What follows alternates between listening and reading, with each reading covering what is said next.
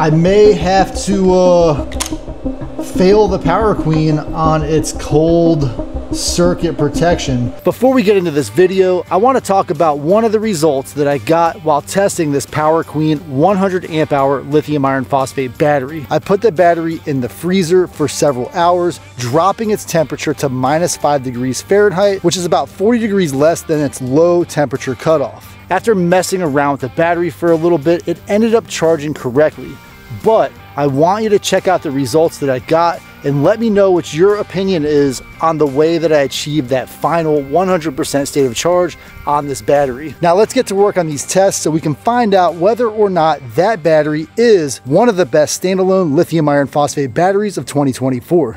On this channel, Off-Grid Adventure, the most common products that I test are portable power stations that are consumer ready, off the shelf, that someone can purchase, take camping, plug it in, charge it, and they're good to go. And one type of battery I frequently leave off of my testing list is pure lithium iron phosphate deep cycle style batteries. And I have avoided testing these batteries in general because typically the cost of one of these batteries is in many cases the same price, if not more, than what you would pay for one of those pre-packaged power station deals. So when Power Queen reached out to me to see if I was interested in testing and reviewing this 100 amp hour lithium iron phosphate deep cycle style Group 24 battery, I was not hesitant at all. In fact, this battery has two features that really piqued my curiosity. Number one, and far more common nowadays, is this Bluetooth connectivity, which allows me to see exactly what's going on inside of the battery with their app. And the second feature, which is absolutely vital to a true off-grid setup, is this low temperature protection. You see, one of the main issues with lithium iron phosphate batteries is if you attempt to charge them beyond 0 degrees Celsius or 32 degrees Fahrenheit, it will cause permanent, irreversible damage inside of the cells. And so by buying LFP batteries that have a low temperature cutoff, it's an insurance policy that prevents you from causing permanent damage, especially if your batteries are in a location where they're not going to have ready access to heat. And so to answer one of the most important questions about this kind of battery, I'm going to do a battery capacity rundown test. Preparing for this test, I topped off the Power Queen battery using this 14.4 volt 20 amp charger. Putting some alligator clips on the charger would make it much easier for me to top off the batteries after these tests. So that's probably an upgrade that I will make in the future. This system is now fully ready to do a battery capacity rundown test. I have my heat dissipator attached. In the second here, I'm going to turn all the dials, get this machine moving. That way I can measure all the power that I pull out of this battery. Before testing, I want to show you the Power Queen's initial state of charge, which can be loosely monitored or measured by the amount of voltage coming out of the battery. In this case, if you look between my arms, you can see that it shows about 13.33 volts. At the end of this test, right before it shuts down, we'll see how many volts it's putting out to determine whether or not it has a regulated output. So just so you guys are aware, my testing device will only pull a maximum of 185 watts. I've currently got it set to 182 watts. So it's pulling 12.6 volts at 14.4 amps. So at this rate, my battery should give us about 7 hours of runtime. So we will be back in about 7 hours and see if we got that 100 amp hours from the 100 amp hour battery. One thing to keep in mind with these deep cycle style batteries is that I truly expect to get close to 100% of its rated capability. However, when testing those consumer ready power stations, I only expect to get anywhere between 70 and 90% of the rated capacity return. The main reason for this is that this battery has nothing attached to it, such as an inverter, a regulator, any of those things that have parasitic loads that will draw down the battery as you're running these tests. In this case, the only thing attached to this battery is my heatsink, which will essentially pull all of its rated capacity. So for the purposes of this video, I expect to see 100 amp hours, and for me, that will be a successful result. Well, folks, the results are in, and this 100 amp hour lithium iron phosphate battery returned 102.12 amp hours, which is about 2% higher than its rated value. One thing to keep in mind about pulling from this battery with a load of 185 watts is that it's only about 0.15 C or 15% of the battery's capacity.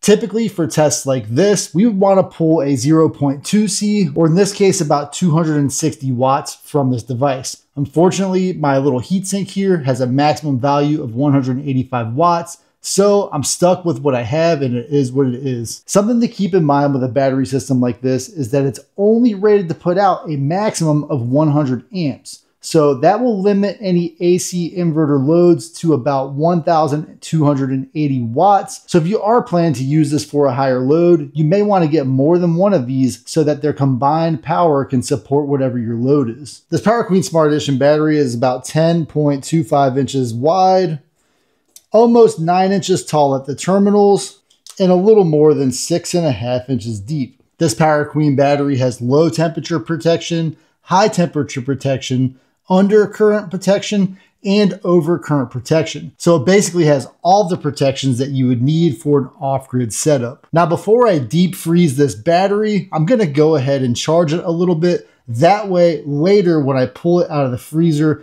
and attempt to charge it again, I'll know whether or not that cold weather protection is actually working. So to get this thing started with charging, I went ahead and hooked up my 20 amp charger. I've also got the screen with the Bluetooth features connected right now.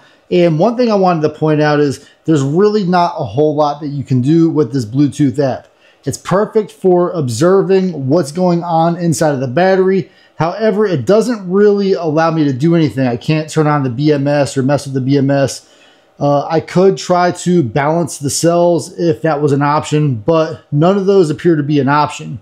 It shows me that the internal temperature of the battery is about 77 degrees Fahrenheit. So I am curious later to see when I put this in the freezer, if it will show me when it is below freezing.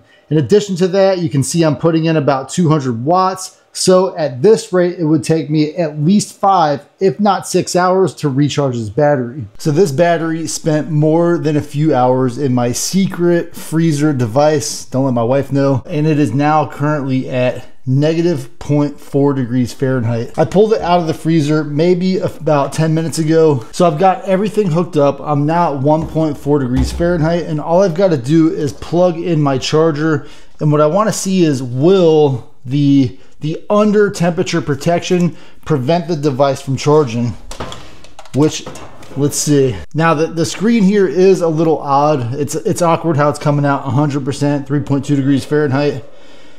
I believe that's the BMS inside of this device testing to say, hey, are we there yet? Are we there yet? As the temperature goes up, I'm curious if this will just keep doing that. It's not a huge problem. It's just putting little micro bursts of power into the battery, but this is what I would expect from a device like that. I'm just gonna go ahead and let this thing sit, and I feel like eventually it will start charging on its own once it hits that 32 or above degree Fahrenheit state. The temperature on the lithium battery is now 21.2 degrees Fahrenheit. I still have the charger plugged in, and the BMS is essentially preventing the charger from putting any power into the device. It did cycle on and off a few times just to make sure it didn't want to do it, and it has not cycled on in a while. Something interesting about this app is it does show me that I am at about 100% state of charge and I am under temperature, and I believe that's the way that the BMS is telling the charger not to give it any power. And so I am curious to see at what point, when I get close to that 30 or 32 degrees Fahrenheit, will this thing start cycling power back into it to recharge it. The internal temperature of the battery just hit 32 degrees Fahrenheit. It's still not charging. We've reached 33.8 degrees Fahrenheit. The battery is actually not feeling cold to the touch anymore. It feels okay.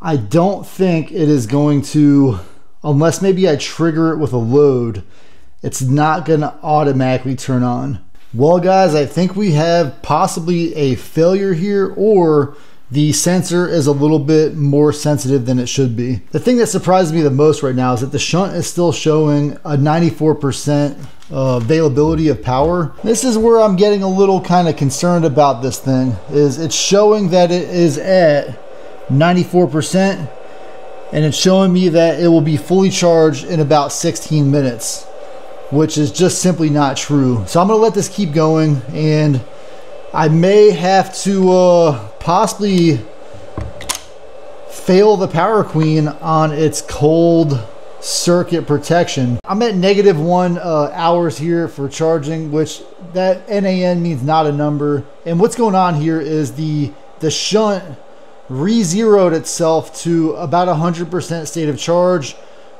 when I first tried to charge it while it was still frozen. And so what's going on now is possibly the battery itself will continue to charge until, for example, this NAN becomes like -5 hours, which is a full state of charge. And so the issue that we have right now with this system is that we're showing 99% state of charge. The device doesn't really know what's going on inside.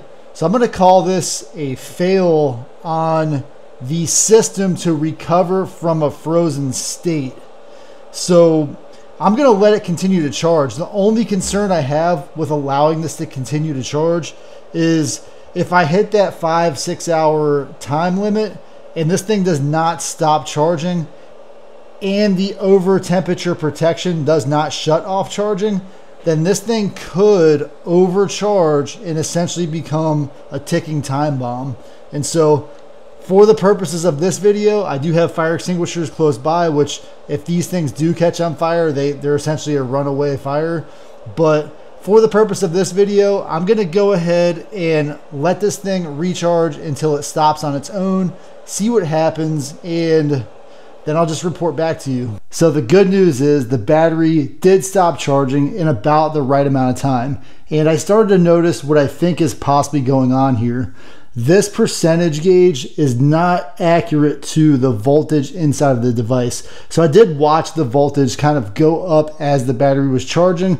And once it got to around what I thought should be about a 100% state of charge, it did stop charging. So the cold weather protection does work as designed. There's no problem there. It's just if you're using this app, it might give you a little bit of a loss of confidence in the device because the app is not giving you the right information. However, this battery did perform as designed. So the question that leaves me with is whether or not this battery is worth the very low price that it comes in at.